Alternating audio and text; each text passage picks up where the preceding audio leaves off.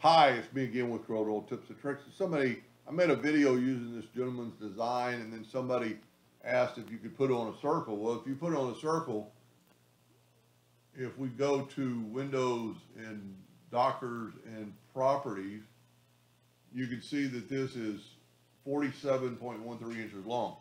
If we, with the ratio lock, make this 47 inches, it's way too thick to go in that circle. So we need to use this shape, but have it joined together kind of, and just make this longer. So realistically, I would like to clean it up first, because if I hit plus on the keyboard and mirror it, the edges are off a little bit. So we could try a couple of things first. What I would like to, let me make sure I got rid of that other copy, and I did. I would like to make a new box. So I've got my nudge factor set at 1.1. I'm going to nudge these down. And I'm just going to go through and nudge all the interior parts down. Whoop, went twice. It's a little time consuming, but I think it'll be worth it in the long run.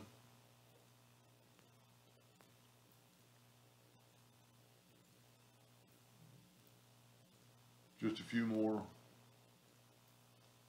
And it's kind of a little bit difficult because those open spaces right here.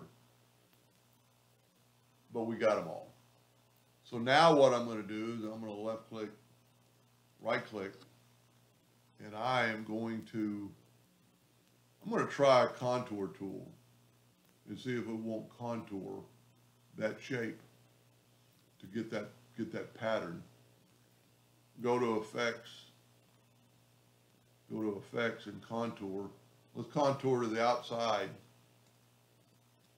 Okay, I didn't group it together. And then the contour should work. Let's go 0.25 to the outside with square corners. Way too much. Let's go 0.1. That doesn't look half bad. I could maybe go a little bit less. Let's go 0.09. And what that did is it made it thinner, but it made it equal. So now I'm going to Control G to group that. I'm going to Control D to duplicate it. And now look, our outside lines are right on top of it. Well, they're not. Let's back up here. Let's see what's going on. So we've got all our lines.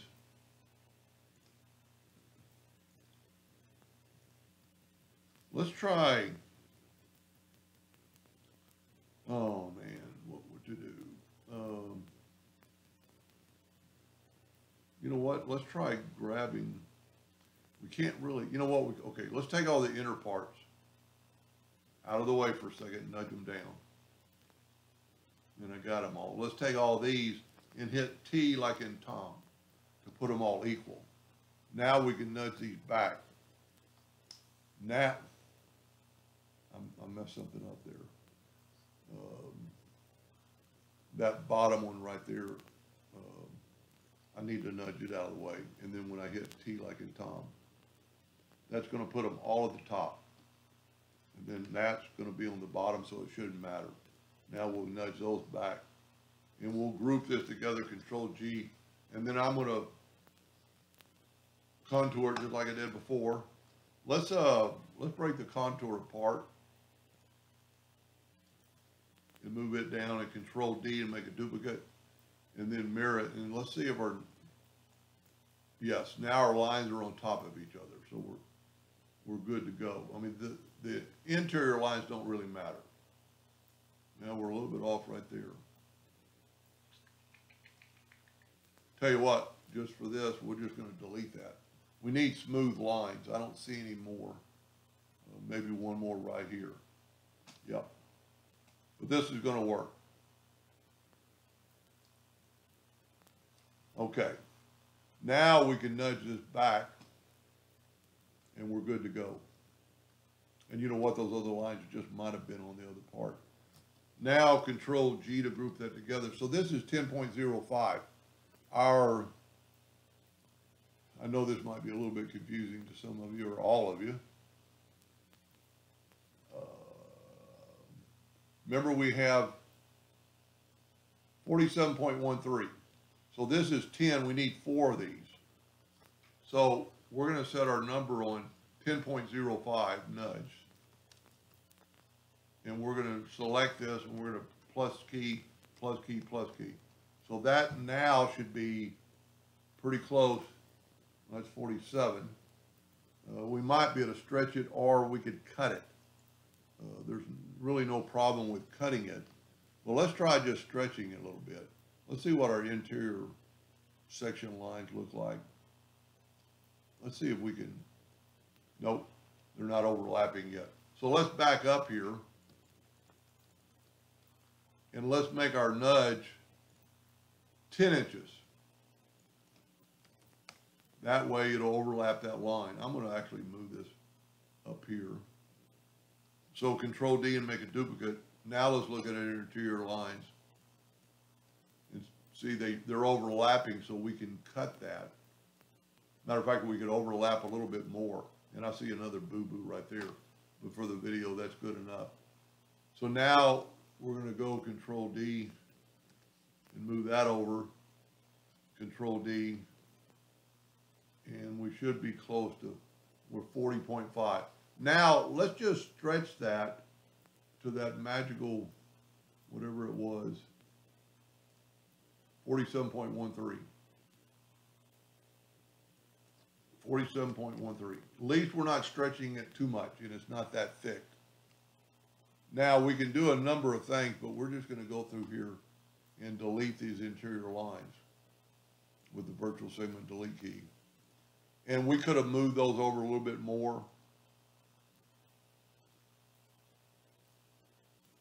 I am going to smart fill it back in to seal it all up. I think one more and we got it.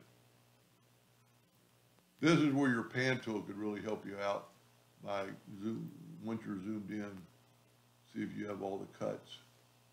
I didn't think I made all the cuts, but I must have. Wow. So now let's take let's zoom in and let's smart fill this. Voila, it worked. Now we got double ends and you could fix that, you could cut that out of the way. Left click, right click. Now we need to, and somebody was confused about the artistic media tool. Let's move that out of the way and put this up here. And we're gonna take this one and go to artistic media, paintbrush, save, and we're gonna call it 48 inches. Now we got the artistic media tool. Click on the circle and you always have to go up or down. That looks pretty good. Now we're the two, so I'm still not, there's several ways you could do this. Let's do this. Let's go, because this is only going to happen on the ends. Break the artistic media apart. There is our line, which we can delete. And then we can take the shape tool and we could align these nodes. As a matter of fact, they're not quite even touching, so this is going to help make them touch. And that's probably due to that I was just off a little bit. And now we can take our artistic media tool. Now this is a little bit, maybe a little bit thicker, and there's a ways around that, but now let's take the Smart Fill tool and fill that in. And you have that design around the circle. This is a little more difficult than if you were designing it to start with. So, I could have nudged those two more together. But the pattern looks pretty good. Anyway, I hope that helped that gentleman, and thank you for watching.